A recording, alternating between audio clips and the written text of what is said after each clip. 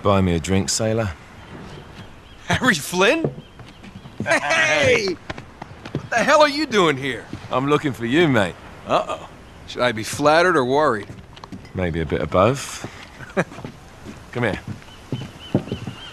I've got a job for us. Really?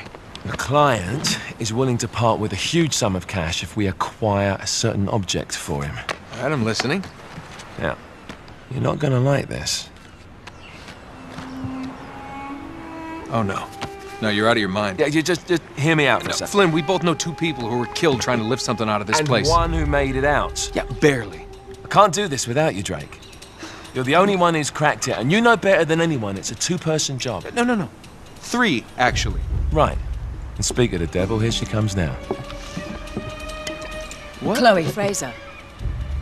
Nate. Drake. Nathan. Drake.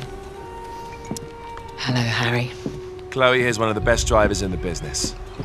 She'll take good care of us. I bet. Right, look. I've got it all figured out. We go in through the sewer. Loving it so far. That puts us in the courtyard. From there, we scale up the wall, run across the rooftops, and just drop down into the exhibit hall. Bob's your uncle. And what is worth all this trouble, I hear you ask? I didn't, but go ahead. But that's it. An oil lamp. Yeah. It's worthless. I don't get it. Neither do we. That's why we tracked you down.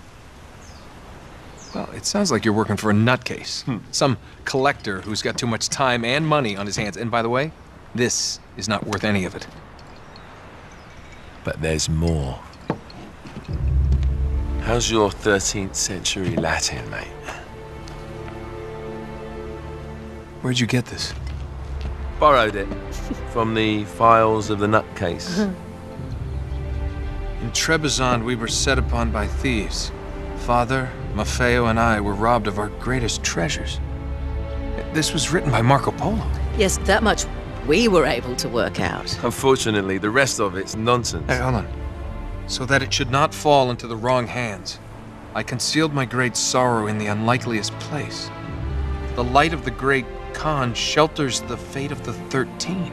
See what I mean? It's just gibberish. He's talking about the lost fleet. Yeah.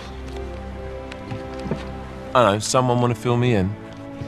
Marco Polo leaves China with 600 passengers and 14 ships loaded down with treasure from Kublai Khan. And he lands in Persia a year and a half later with only 1 ship left and only 18 passengers.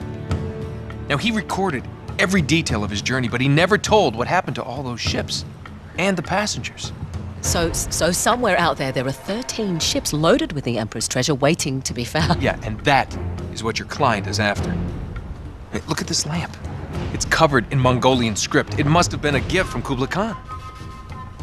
The light of the great Khan shelters the fate of the 13. Marco Polo hid something inside this lamp. Something that pinpoints the site of the lost fleet.